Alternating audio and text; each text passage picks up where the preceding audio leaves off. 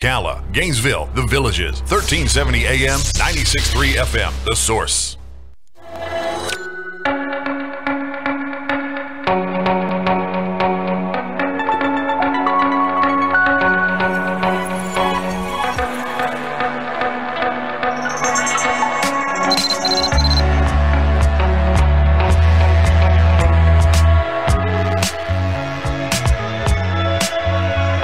All right, 6 minutes after 11 o'clock. Thank you for tuning in. Boy, this next book is very powerful. James Dennison is the author.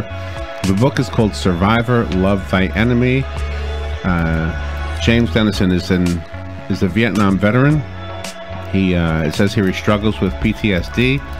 It also says he lost his son in 2010. Oh, I'm so sorry about that. The book, Survivor, Love Thy Enemy, says here Jim Dennison was wounded in combat, and while recovering in a hospital, he was befriended by a nurse. The nurse turned out to be a spy, and they had a romantic entanglement that led to tortures, terror, and murder. Jim Dennison, this is already interesting. Good morning, sir. How are you? Good. How you doing? Good. Where are you calling from? Just Hawaii. Hawaii? Oh my gosh! Yes, sir. Oh my gosh! What time is it in Hawaii?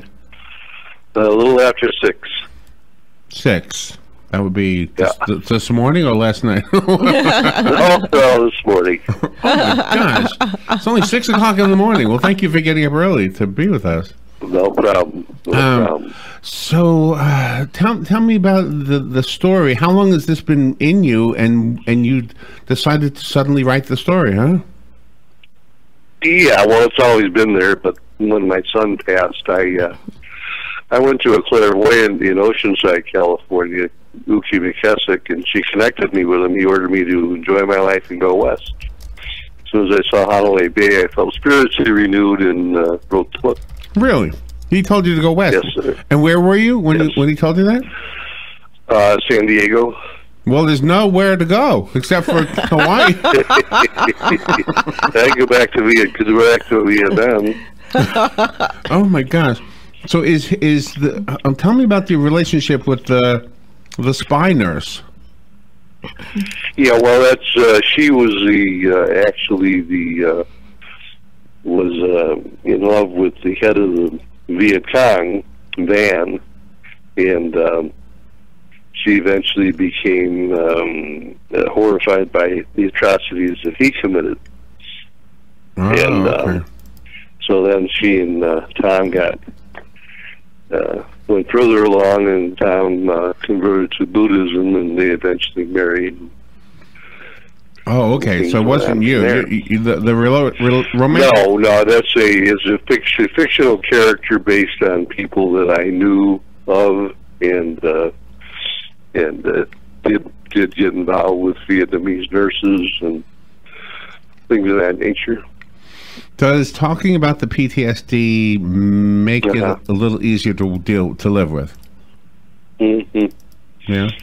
Well, you never recover. You adjust. You know, we all have our Vietnams. You know. Well, maybe. So not as much as a real. Oh yeah. I think in different degrees, but we all have problems that we never get over, and parents die and things like that. Do you know we had we have a veterans show on Thursdays, and in fact it was this morning. And I remember one time the room was filled with Vietnam veterans, and the guy who is the host of the show said, I want each of you to tell me your memories of Vietnam. And not one of them talked about battle. One of them said, "Oh, I remember the beautiful mornings. I remember work. I remember the children." And then after they were all done, he said, "I asked the question to make a point. None of these guys are going to tell you about the war itself." No, exactly. They will among themselves. We will among ourselves, but not in public, shall we say? Have you been back to Vietnam? No, I have many friends that have gone back, and a lot of them go back because they can't remember stuff. And I tell them, if you don't remember, you don't want to remember. And I've never been in a bad car accident, but if I ever was, I sure wouldn't go back and revisit the site. They say it's beautiful. Beautiful place, wonderful people, yes. This had to be so emotional for you to write this book, because you had to really you had to enjoy thinking about the good, but then you had to put the bad in the forefront as well. Yeah, but it's worse not to talk about it. Mm-hmm. Did it change? You gotta deal with it. Did the war, and do you document this in the book, did it change anything about your religious convictions? Oh yeah, absolutely. You know, I got more. Well, between that and my son's passing, I got more involved with Buddhism. You know, the Dalai Lama asked what happens when your soul passes, when your body passes to your soul, and he giggles and says, "Oh, goody, another adventure." Oh my gosh! But as a Catholic, you were brought up as a Catholic, right? Yeah, and that's all the guilt and this, that, and the other thing, you know, and it's just not helpful in a situation like that. So when you were, go ahead. I'm sorry. No. Go ahead. Mm-hmm. So when you were recalling all of your thoughts and all of your feelings, did you did you keep them inside while you were writing, or were you able to share them with a few people in your life who weren't involved with the war? I've been an alcoholic all my life, you know, genetically, lost a sister, son, mothers, almost myself. And actually my alcoholism helped me deal with the PTSD, because when I drank, I talked about my combat experiences. And that helped. Yeah. The book is called Survivor Love Thy Enemy. Do you love your enemy? And is that a lesson that you continually, like when you let's say you run up against some knucklehead in the grocery store, do you do you love him? Well, you know, the opposite happens out here. You know, I get total support from people, especially younger people, thanking me for my service and whatever. And I ran into a group of Vietnamese in one of the beaches one day, and I had my 9th Infantry Division hat on, about my age. And I had Vietnamese come up to me, hug me, he's crying, and said, "We want to thank you for trying to save our country." Oh my gosh, that is wonderful. Well, at least they recognize what the mission was supposed to be, right? Oh yeah, they love us. They hated the Russians. And you say that you have only your conscience, that you don't have anything else but yourself. Not even. Well, yeah, combat's the only time you're free. There is no God. There are no parents. There's no police. There's no teachers. It's just your soul. That's where atrocities come from, and you have to deal with that later. When you were diagnosed with PTSD, were you in denial, or did you say, "Okay, let me give this a shot"? I wouldn't say I was in denial. PTSD wasn't really recognized till about 1980, and the guys from World War II, Korea, weren't treated for it. But once it was recognized for Vietnam veterans, everybody was given access to benefits. So I get a monthly stipend from the VA and full medical and dental care for the rest of my life. Oh my gosh! So do you think that there's kind of a mystical thing that happens when you're put into a place where the enemy looks really beautiful, and and you fall in love? I mean, is that kind of God's way of saying, these people aren't as bad as you think. Here's a great example. No, it was a civil war. It was their country. We didn't belong there. Mm-hmm. Most every president from Eisenhower on should have been put in jail because they didn't know what was going on. Yeah, that's what it looks like at this point. And everybody there, the soldiers were so young, and you had but you guys as soldiers knew the seriousness of this, that some might not make it back, and then you told the story about Andy. Sure. And that made me chuckle, that story. Could you recount that? Which one was that? I'm sorry. About Andy shaving off his mustache. Oh yeah, well he felt that he was gonna go, be killed in the next mission. His wife hated his mustache, and she didn't want him to. He didn't want her to see her in the casket with the mustache. So he shaved it off before you went. Yeah. Yeah, I know. Right. I know. Some of those stories did make me chuckle, That is kind of funny. So even though you guys were young, like 18, 19 years old, you sure had a lot of insight into what might happen, and that is just, amazing to me, and it's also scary. Well, the first time we got ambushed, my buddy Jim Stevens out of Morro Bay, bullets flying everywhere, and I was digging dirt, and he laughing like crazy. He said, "Jim, I think they're trying to kill us." I said, "Oh shit!" Yeah, you got to have the levity of the situation there. Yeah. The book is on Amazon. I found it on Amazon. You're getting really good reviews on Amazon. 5 stars across the board, looks like. So when did this come out? And is this your first? About 3 years. About 3 years ago. Oh, okay. Is this your first book? Yes. But you have another one in the works, correct? Well, I got another one I self-published called "Immigrant," about an Irishman that moves to Chicago to get away from socialism, realizes the unions in Chicago are just as socialized, marries the boss's daughter, does well, has elements of the IRA and the Catholic Church and the Mafia. And now I'm writing a subsequent novel to Survivor about the Paris peace talks and the delays, and Kissinger's being such a traitor delayed the peace talks several years, which caused another $20,000 American deaths. And he was being paid off by the munitions manufacturers and paying out. It was all money. Gosh. So are you like a late bloomer? I mean, all of a sudden you discovered writing. Well, it runs in the family, and I was always fairly shy and private and whatever. When I lost my son, I thought, well, what's the point? I got nothing to lose. Mm-hmm. Yeah. Will you think you'll ever be writing this story about your son? I don't think so. It was a very short life, and just something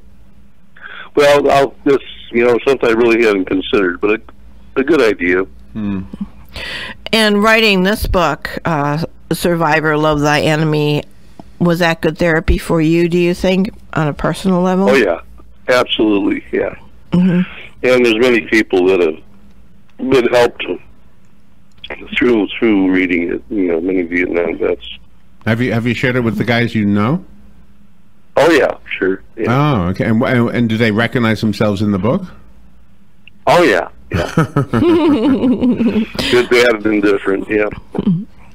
How long did it take you to readjust to life here as a civilian, or have you not really adjusted? It never happens. Mm-hmm. Oh my gosh! But about 5 years through a wonderful wife and success as a salesman and whatever. Yeah, it's you become functional. The book is called Survivor, Love Thy Enemy. James Dennison is the author, and he's calling us from Hawaii. So what is your day like? Do you get up early and start writing, or do you... Yeah, I do some writing. I do exercise for an hour in the pool and meditate. And I'm 71. I fight off the women. It takes a lot out of me. And one of the most one of the most unique things about your book is that you write it from all perspectives. Sometimes authors will just have their own. Right. Well, that's the difference between mine and a lot of war novels. Most war novels are just about the combat in itself, and not about the tremendous toll taken on the participants on both sides. Is there anything you would have done different if you could have? Not really long term.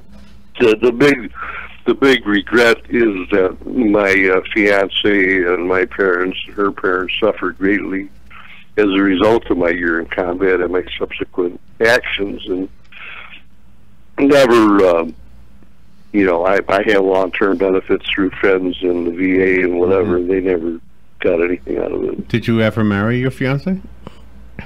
No, as a matter of fact, I treated her terribly after I got back, and then about 6 years later, she was diagnosed with Hodgkin's disease and passed at 28. Oh my gosh, that's too bad. So I was sitting there in December of '66 with my fiance, who looked like Selma Hayek, and my sister, who was 7 years older, college graduate, and her boyfriend, who had survived World War II in Korea. I'm on my way to Vietnam. 10 years later, they had all passed, and I survived. Oh my gosh! After my mom passed away, I was going through a lot of the things in her house, and I found an old newspaper article, and it was about my grandfather, who had fought in World War I on the German side. I'll be danged. Yeah. Moved to America, and lived in this little community. And the article was about the fact that he met the enemy. He on his own block was one of the American soldiers who also fought in World War I, and they both had memories of the same battle. Oh my! I'll be damned. They were literally shooting at each other, I guess, at one point. It's just, and they were here. They were friends. At Christmas holidays in World War I, they would have a ceasefire, and the opposing soldiers would play soccer. Right. Yes, I remember. Yeah. Not that I was there. I don't mean I remember. Right. I remember hearing about that. I think future generations, like the soldiers that are now, if they would read this book, this would give them some kind of hope that even though everything's so bad now, that things could be a little better. Well, the trouble now is that the guys that come back from Afghanistan, they get the psychological treatment in drugs to deal with their PTSD. Oh. But the problem is they become dependent on a psychiatrist and the drugs, and they don't face the problem themselves. They have, you got to deal with it yourself. So what is the best thing that helps you? Is it the Buddhism? Yeah, I'd say so, absolutely. And just having a wonderful life here in Hawaii, and live in the present. Do you go and visit like the high schools and chat with some of the students? No. Well, I have a lot of friends that do, but I And how do you deal with sometimes if you wake up with a bad memory? How do you yourself deal with that so you don't slump into a depression? I don't really have that. The worst thing that happened to me, it seems like, is that you wake up in the morning and I think I'm coming off of R&R and got to go back into combat. Oh my! But that doesn't last long. So when you did have your R&R, what did you do there for R&R? I can't talk about it on the air. Oh, okay. No, I got out and about a lot. Met the local people, good, bad, and different. Mm-hmm. Yeah. Oh gosh. No, this is slept a lot. This is a wonderful book. I really enjoyed reading this. I have a copy of the book. It's called Survivor, Love Thy Enemy. If you've been listening and you were intrigued and you would like the copy that was sent to me, call me right now and I'll put your name on it and it'll be waiting for you here at the station. The rest of us have to go buy it. I did find it on Amazon, where it looks like it's available, let me see, as a Kindle also. So you can get it as a Kindle or as a paperback. What else would you tell us? Do you have a website or a Facebook page? Yeah, there's a website. Just look up the title of the book. SurvivorLoveThyEnemy.com. Right. You had brought up Henry Kissinger earlier, and it seems like he's been around forever. So I'm really going to look forward to reading some of your writings on him. Because some things. Yeah, well, there's several books that just flat out call him a traitor and a warmonger and whatever. Well, he's not human. There's no way he's still working. Good way to put it. Yeah. There's no way that this guy was working with LBJ and is still working with with Trump. Yeah. That is not a human being. I don't know what that is. Yeah. Another planet or something. He's a real survivor. Well, you sound like somebody we'd have fun hanging out with. I think so. So what do you do? What do you do in the evenings? I go to the local bar a lot and socialize, and watch TV just like anybody else. There you go. It's right up my alley. There you go. I join you over there. Yeah, I want to go to Hawaii. I want to go to Hawaii.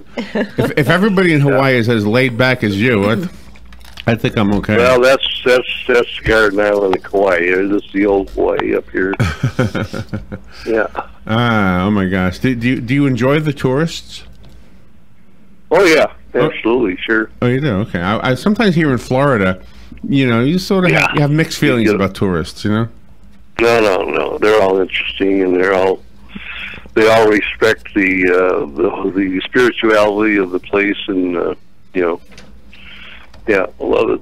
Yeah. Well, thank you. Thank James for being on the air with us today. Good luck with everything, and if you finish the next book, let us know about it. We'd love to talk to you again. All right. Thank you very much. All right. You're welcome. We will take a little break, and we'll be right back.